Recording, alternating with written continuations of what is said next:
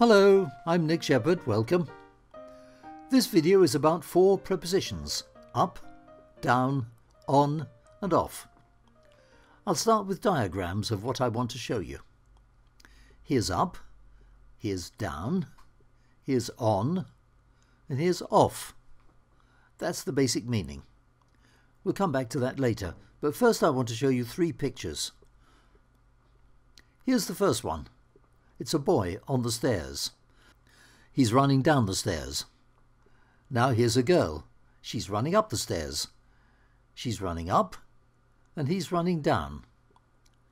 And here's the diagram with up and down. Here's the second picture. Same girl again. This time she's on her bicycle. And here comes the boy. He's falling off his bike.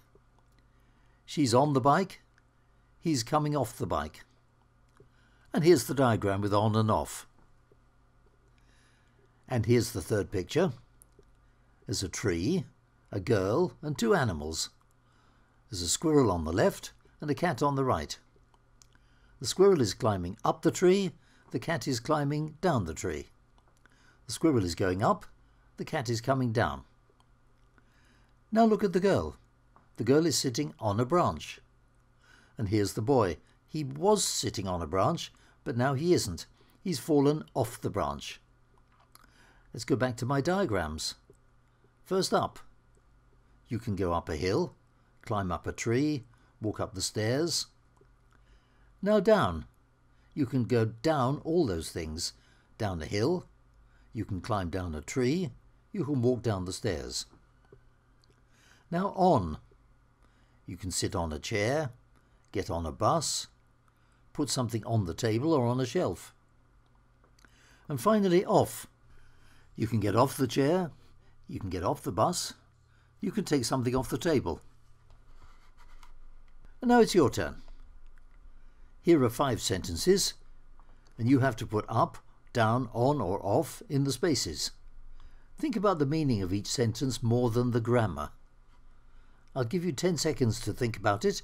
You can stop the video if you like.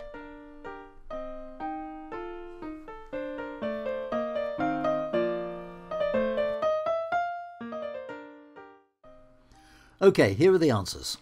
1. She got on the bus and sat down at the front. 2. He walked up the hill to the top. 3.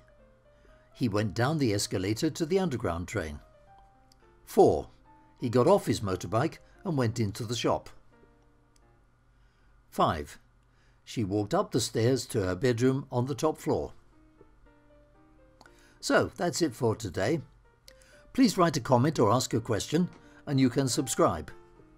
Thank you to Caroline for the illustrations, to Hugo for technical support, and thanks for watching.